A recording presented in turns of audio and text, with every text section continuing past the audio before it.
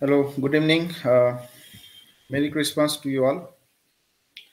Uh, Today's SOAWAL speaker is Dr. Prakash Kumar from SRM University, Andhra Pradesh, Amravati. So let me say a few words uh, about Dr. Prakash Kumar. So Dr. Prakash Kumar is a young researchers, one of the young researchers in the field of fluid mechanics, particularly in fluid flow to deformable porous media.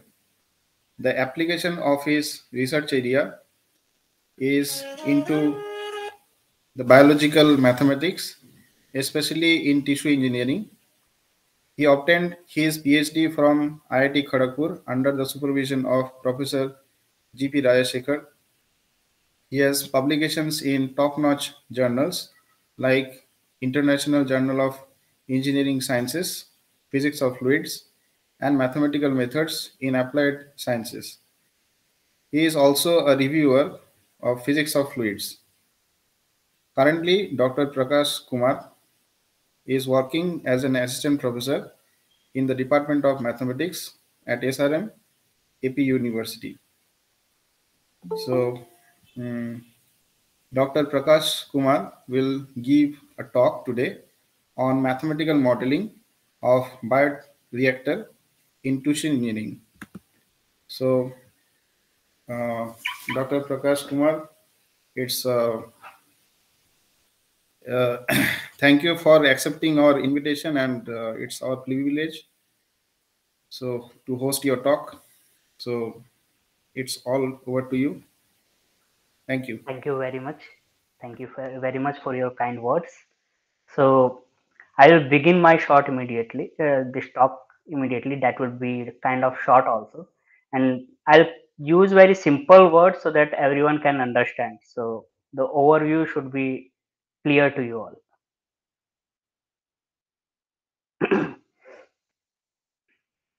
I hope my screen is visible to you all.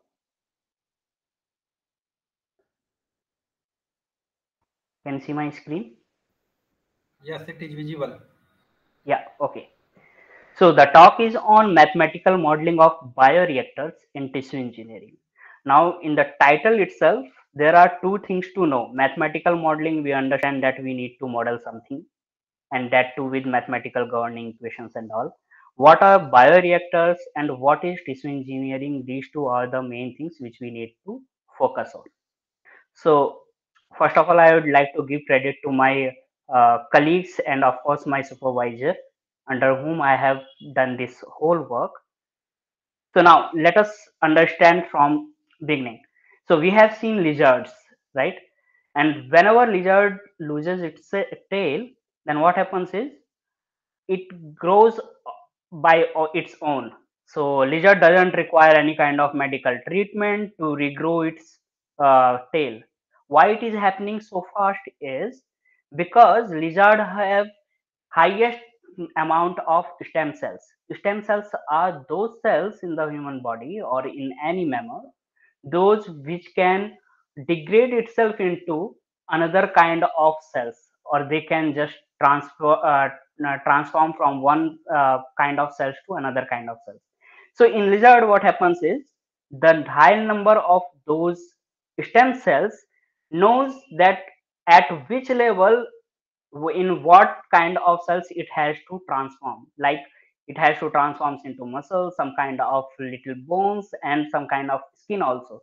So they grow in same particular manner, and lizard can grow its tail. Now what we can get from this, what is how this is helpful to a human body. So after looking at all these and understanding the behavior of cells, a scientist has come to a conclusion in the sense that what if we are going to use this kind of methodology in human being? Are we also are we in such a position so that we can grow our own limbs back? Unless we are Deadpool, uh, we can't do that, right? So what we are going to do is, we are suppose there are many patients who are suffering from several function disorder like heart failure or kidney failure, something like that. So what we will do is, because in humans those stem cells are very low in amount, so we are going to capture those stem cells from the human body itself. And because these cells are very less in amount, so we are going to cultivate it. Cultivate means we are going to generate more amount of such kind of cells. When these cells will be generated in large amount, we'll put it into a 3D architecture that we call a scaffold. So it looks something like this.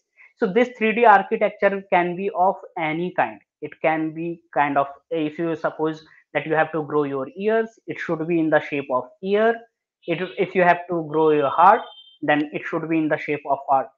So what we will do, we will seed all these cultivated cells into such kind of architecture, and this architecture is a kind of porous medium, and then this architecture will be substituted inside a bioreactor where we supply all such necessary environment for the cells where it can grow properly. Like that environment should mimic the human body itself, because in human body every day our new cells are generating, it is undergoing degradation, it is coming out of our body in many means, right? And why it is happening? Because we have a continuous supply of nutrients. So such kind of environment we have to create inside a bioreactor so that cells can grow, they can take the shape of our scaffold, and that will be our kind of organ, and we can implant it into a human body.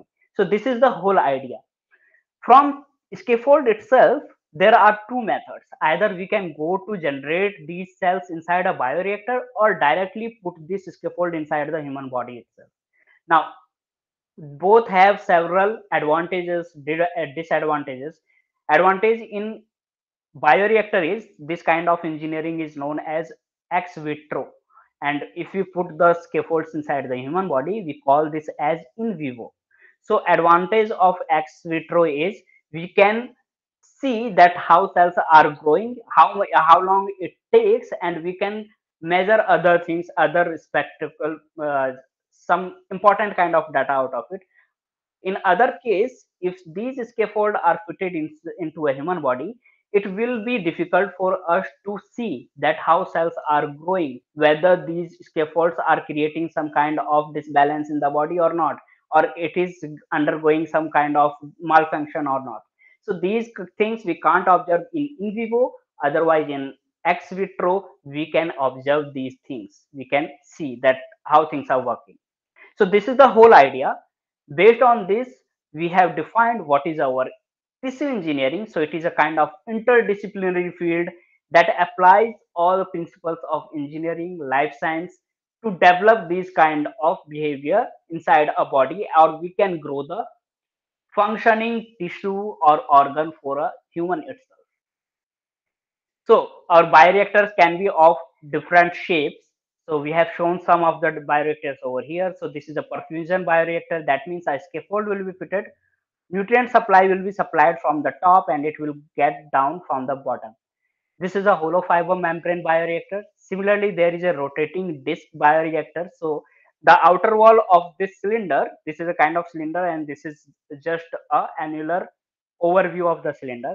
These are the scaffolds, and these are cells as well the nutrients. So cells will be fitted in these kind of scaffolds, while outer wall will rotate, and then the cells can undergo the uh, proliferation with respect to the amount of nutrients provided into it.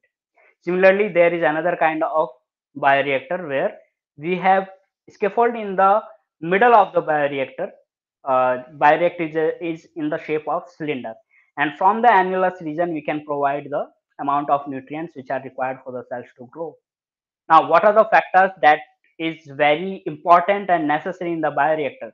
The pH quantity of the nutrient, its temperature, pressure, moreover what kind of nutrient supply is required for different kind of cells, and then how to remove the waste those are created by the metabolism of cells.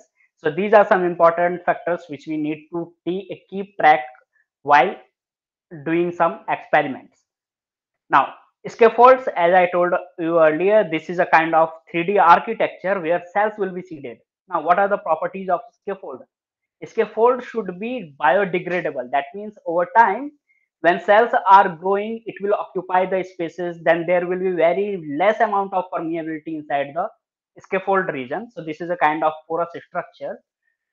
When there will be very less amount of space, then we want our scaffold architecture to degrade by itself so that more space can be created and nutrients can be supplied inside these cells, right?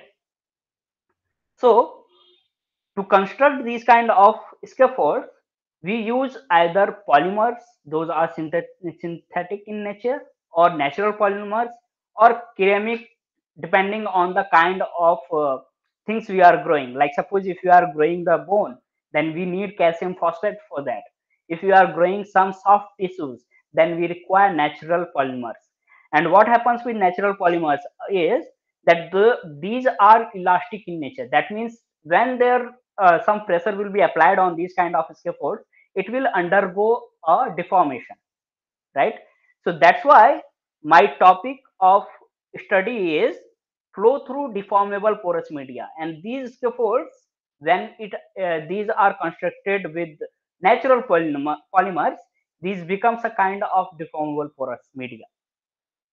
So what are the challenges and aim in this?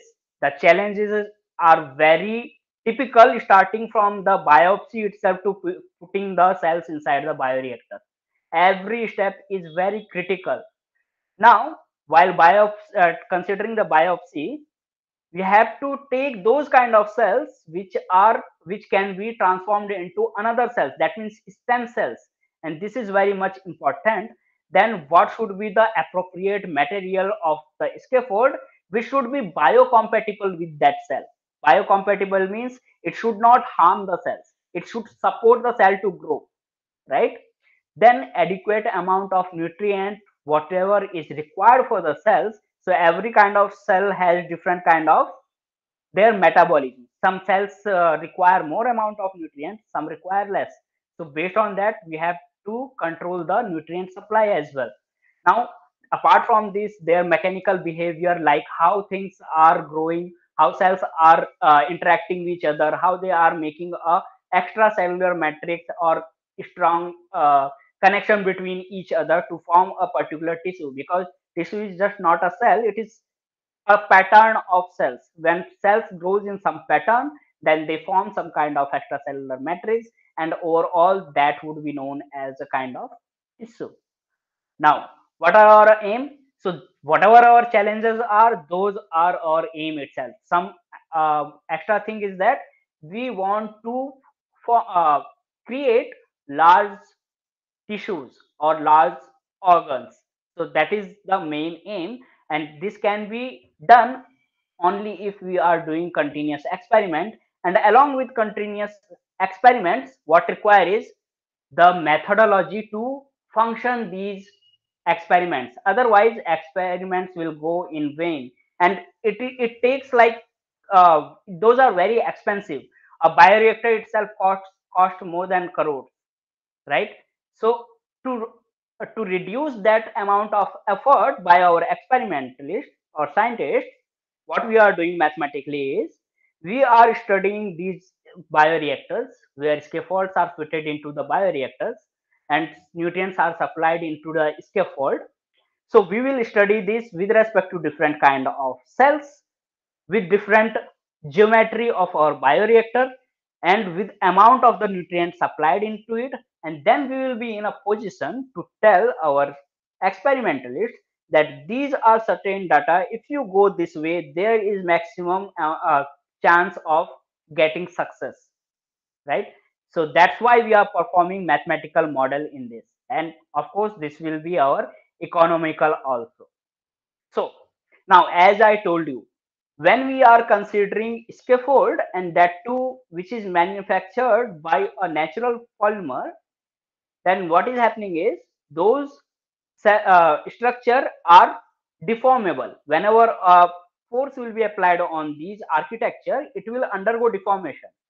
So now, when we are talking about fluid flow through deformable porous media, we are talking about fluid flow through a media where solid is also undergoing a change or deformation, as well as our fluid is also undergoing some deformation. So now our Gurney equation will be with respect to biphasic mixture equations, because we have two phase in a medium. One we have solid phase, Hello, another we have Dr. fluid Prakash. phase. Yeah, Sorry for the interruption. Could you yes. please uh, uh, scroll down and drag these bottom ones like Okay, yeah, yeah, I'm just after hiding solid it. value is velocity, what is written? Yeah, please move. Yeah, Keep it one some corner. Okay, yeah. Is thank it you. fine now? Thank you. Yes, Yeah, yeah. absolutely fine. Please go Okay, ahead. thank you. Now we have two phase, solid phase and fluid phase. So when we are talking about these two, we have to form different Gurney equations with respect to solid phase and fluid phase because of their different nature. Although we will be considering some interaction between these two as well. So let us denote this phi beta as a volume fraction of one of the phase, where beta can be S or F. S means the solid phase, F means the fluid phase. So we are talking about the conservation of mass first, and phi F, phi beta, phi S or phi F you say, these denote the volume fraction of solid phase or fluid phase inside one medium, right? Now, this you can identify, this is nothing but a kind of material derivative with respect to the fluid velocity, with respect to this volume fraction. So this is conservation of mass.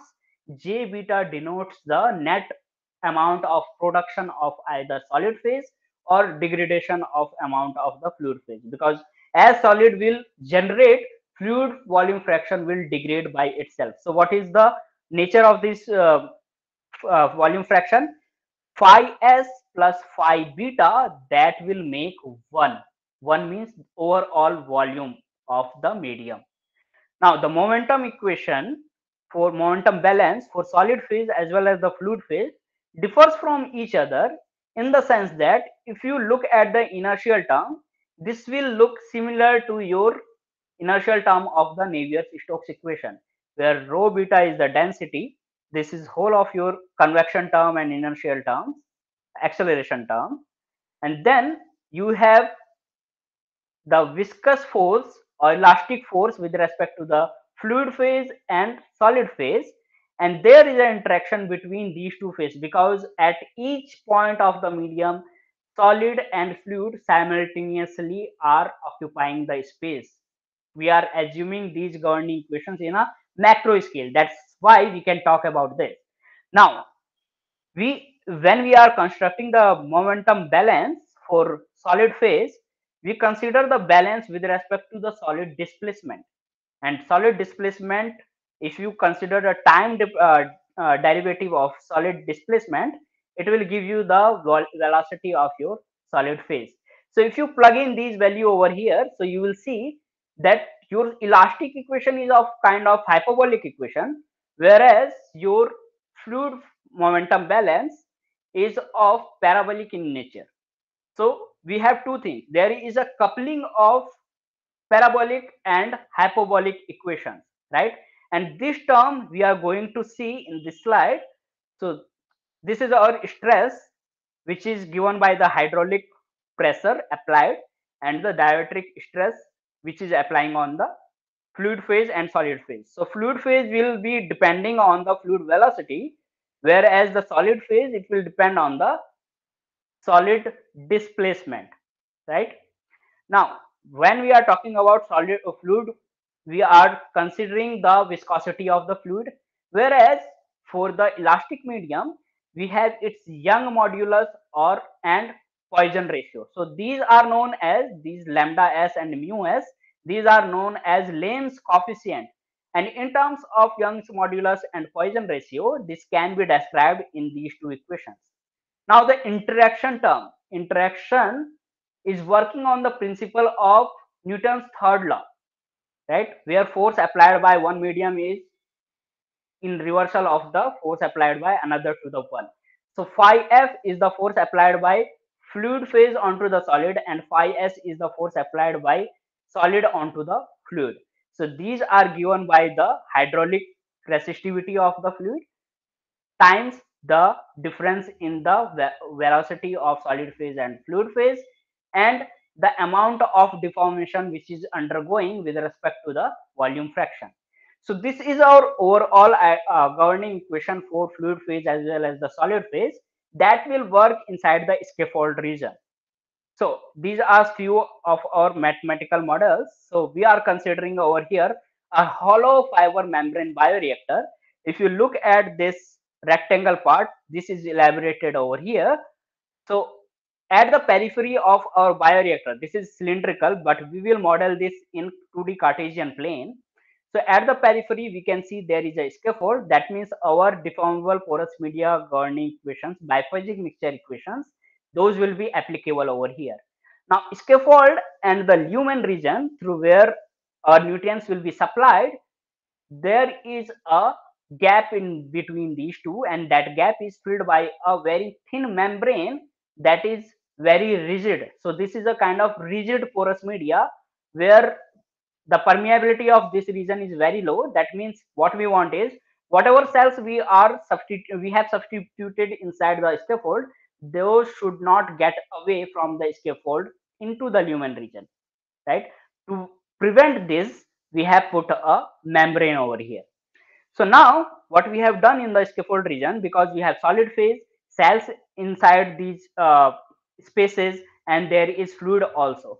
So cells plus the scaffold, we have considered these two as one of the solid phase itself. So now we are dealing with only solid phase and the fluid phase in the scaffold region.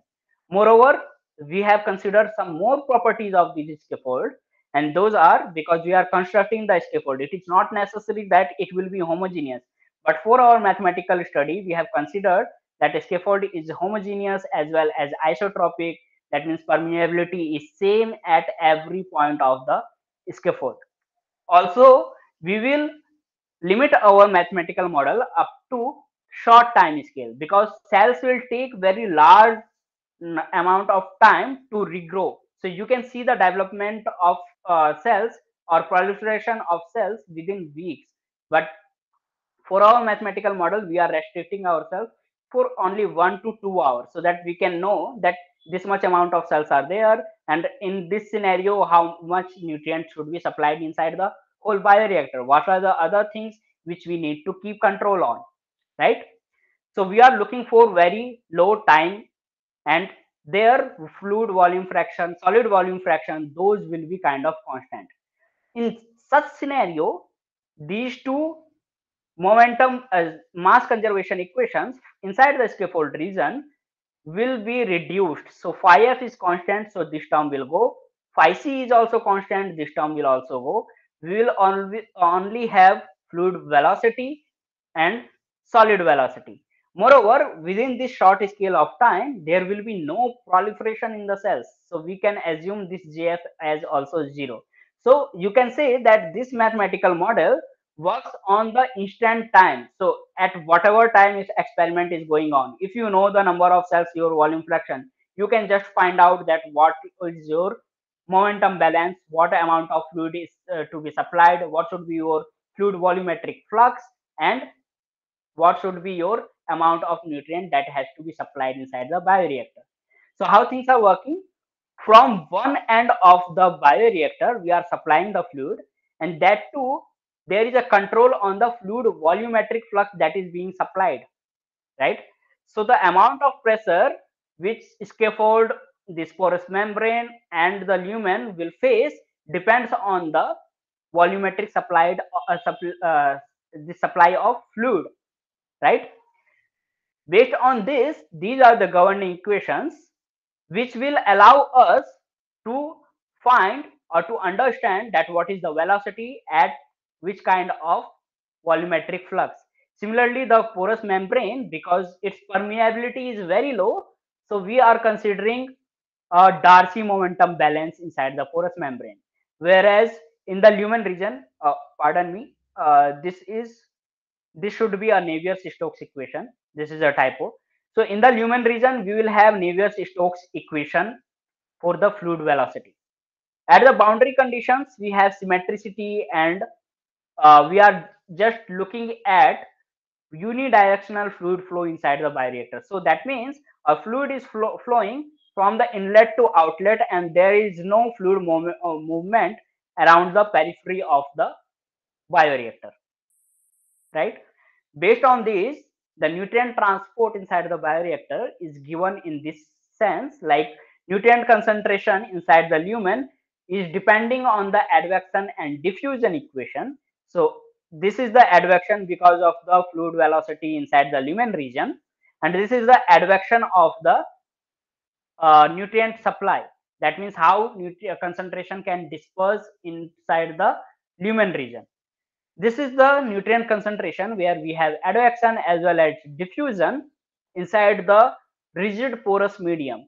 But inside the scaffold, because we have cells over there, they can consume the amount of nutrients and they can reduce the amount of concentration of nutrient inside the scaffold region. So we have a reaction rate also, that too of first order. So this shows you the amount of nutrient being consumed by the cells, and phi f denotes the fluid volume fraction. So this fluid volume fraction, whatever amount of nutrient is present in that, that will be consumed by the cells. And these are the respective boundary conditions. So I'll not go in detail because of time limit also. So mostly we have continuity of concentration and continuity of flux at the boundary of each of the phases, right? Now, based on all these, we have solved these equations either by approximation, perturbation method, lubrication using lubrication approximation, and we have got the analytical solutions, or you can say theoretical solution. Now, what we can get from this? So we can understand first the behavior of displacement of the solid matrix which is present in the scaffold region. So now this phi f, this denotes the fluid volume fraction. So that means if this is high in amount, so red to black, it shows the increase in fluid volume fraction. Simultaneously, when you have large amount of fluid volume fraction, your Darcy number, that shows the permeability will also increase. And with respect to a fixed amount of nutrient, this fluid volume flux from the inlet, there will be change in the pressure gradient. So when you have large amount of fluid space, the pressure gradient inside the scaffold region will simultaneously decrease. And when this is decreasing, what is happening is, for large amount of fluid where very less amount of solid is present, there is very less deformation. And when our amount of solid volume fraction is increasing, the amount of deformation is also increasing. That means when cells will grow with time, then what we will observe is, we'll observe much more deviation in the deformation of the solid phase, right? So now what we are doing over here is, we are analyzing the same thing, but instead of different kind of fixed volume flux, we are observing with respect to different volume fluxes. So this QL in, this denotes the volume flux from the inlet of the bioreactor, that means from the one end. So if this is high, this will gradually increase the amount of hydraulic pressure inside the scaffold.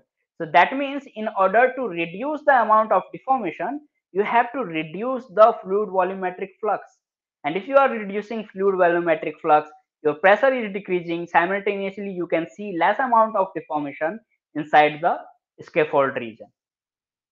With respect to the nutrient, now we have considered different kind of cells. So these SMCs, smooth muscle cells are there, chondrocyte cells are there, hepatocyte cells are there, and these phi square, epsilon phi square, this is a kind of metabolism which is a property of that cell. So if this amount is large, that means more amount of nutrient is being consumed by those kind of cells. So in this particular case, hepatocytes, this consume more amount of nutrients than the smooth muscle cell.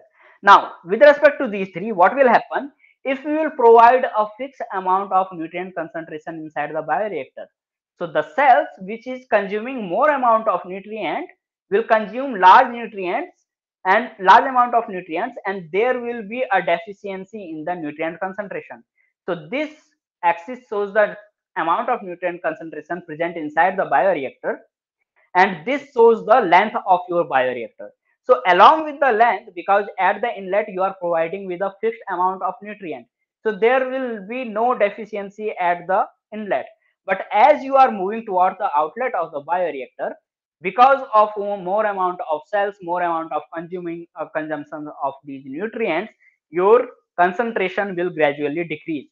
Now this is a matter of concern. That means we have to control our influx of fluid as well as the nutrient concentration, so that we can remove this kind of discrepancy, right? Because we want equal amount of nutrient to be supplied in each part of the scaffold, so that equal amount of proliferation can take place, right?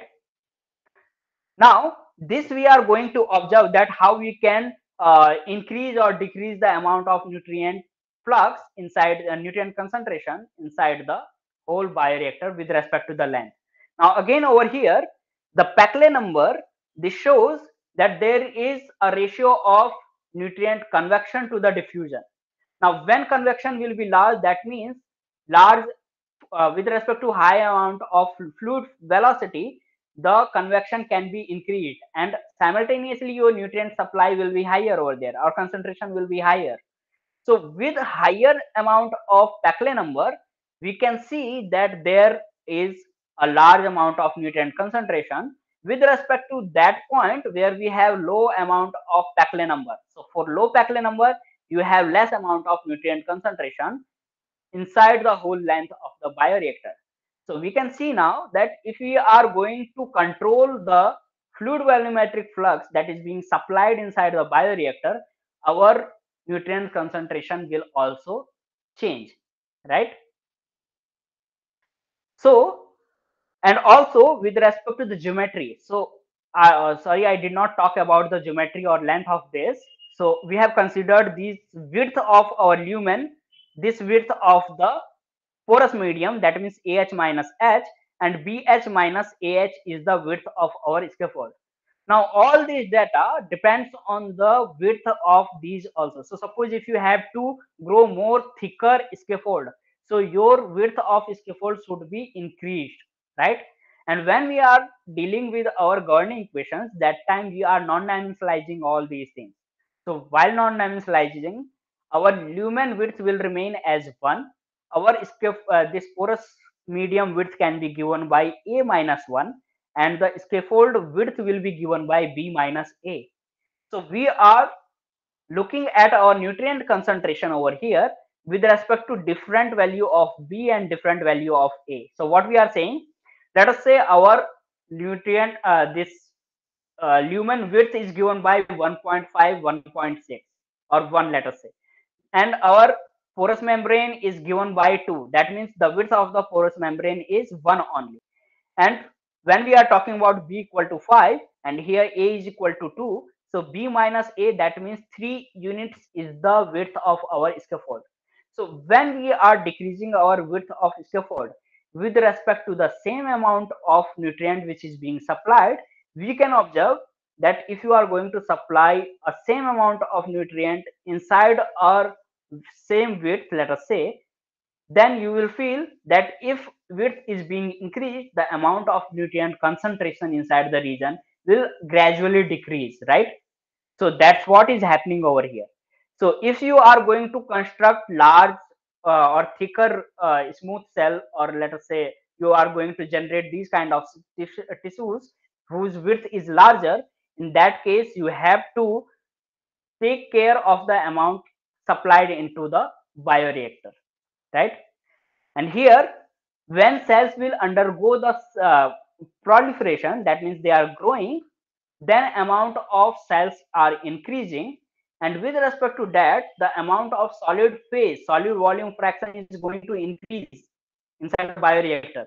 And with respect to more amount of cells, large amount of nutrient concentration is required to fulfill the requirement of each cells, right? So here what we can observe is when you have less amount of cells, nutrient concentration is fine, but when our cells are increasing, this from red to black, it is showing that your amount of cells are increasing. In that case, there is a deficiency in the nutrient concentration. Now, this deficiency is a matter of concern, and that we have to overcome while our experiment is being performed, right? So how to overcome this? Because we have looked at the Peclet number also, so we can see there is an impact of fluid volumetric flux onto the whole bioreactor. So this, if you are going to control the fluid volumetric flux, then we can control the amount of nutrient concentration supplied inside the bioreactor and over time, right? So what we are looking at over here is, if you have different width of the scaffold, this will be your amount of nutrient flux, volumetric flux, that you have to control when your cells are increasing. So suppose your initial amount of cells was 0.1 and it is growing up to 0.5, right? This much amount of uh, space will be occupied by cells. Then within this time period, when cells are growing, first you need to increase your volumetric flux, because when cells there will be less space inside the scaffold, you will require high Peclet number for the cells to increase the nutrient concentration. And after some point, it will be in the saturation point, where from that side you have to decrease the amount of nutrient concentration. Otherwise, this fluid volumetric flux, otherwise there will be large amount of deformation with respect to large volumetric flux, with respect to high solid volume fraction, and that will create the, or that may damage your scaffold also, right? So these things we have to take care of. So this is how we are providing a useful data to our experimentalists, so that they can perform a successful experiments, right? So these things are already in development, and in this scenario we have shown with respect to different cells where they have different kind of metabolism, how you have to control the fluid volumetric flux supplied through one end of the bioreactor. So as I said, these things are under development, and there are many things which we have missed in this model also, like anisotropic nature of the scaffold. So it is not necessary that it will be always isotropic. Also heterogeneous nature of the scaffold, right? So these are some things. Moreover, we have considered very short time. So here cells, fluid volumetric flux, solid volumetric flux, these are not increasing, right? So with respect to that, our governing equation will be very much hectic to solve, and we require more mathematical knowledge to solve these kind of numerical techniques to solve these, right? So this is how, in a certain manner, we are providing some data to our experimentalists to perform their successful experiments, right? So this is our recommendation to our experimental friends, so who are doing experiments. So how to keep control on the fluid volumetric flux that is required throughout the experiment, then which kind of scaffold material will be suitable for the cells with respect to their elasticity, because elasticity plays very important role to support the cells metabolism. Then the nature of the scaffold material which have a property of slip. So I did not talk about this much, but this is also one thing which can support the fluid flow inside the bioreactor. Another is the optimal width with respect to the requirement of your size of the scaffold, right? So these are the references. I will be very much happy to answer your questions.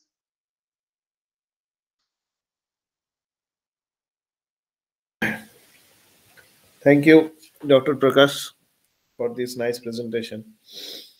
Uh, Audience, anyone has any question? Please ask.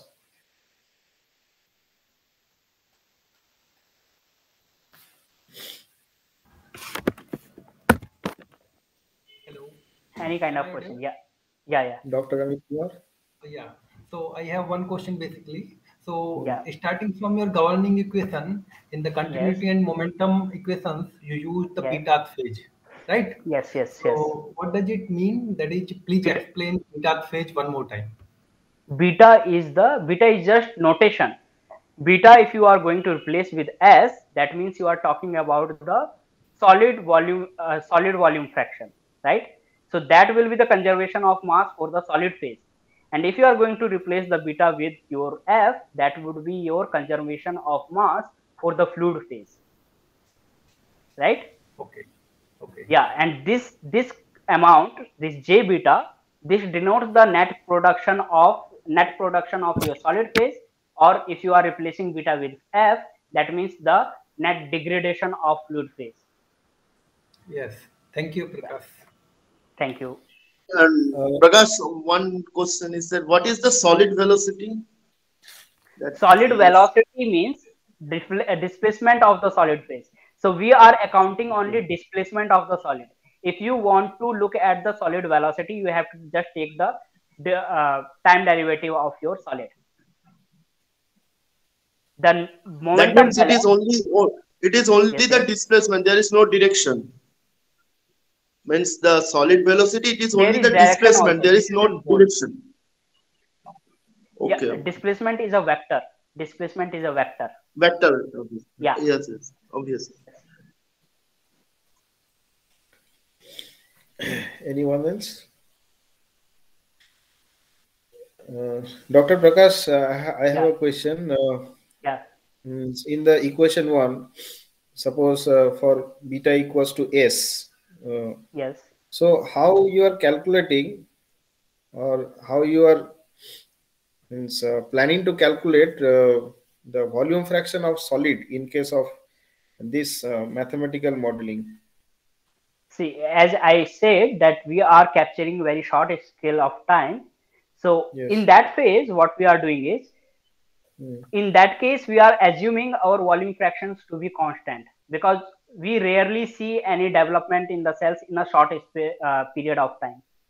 To see Okay. the development in cells, it will take like weeks, right? And our mathematical model is based on our 1 hour or 2 hour kind of time period. So in that case, this term is going over, this is constant, this will come out of your volume fraction. And because there is no Mm. development we are seeing, so this will be kind of just del dot vf is equal to 0 and del dot vs equal to 0. So that we know it is kind of easy for us to solve. But in other scenario, when we are going to consider large amount of time and these volume fractions are not uh, constant, in that case it will be very difficult for us to solve unless we are going for a numerical method. Because what will happen over here is, in order to calculate this volume fraction, you first have to know that what is your fluid velocity, right?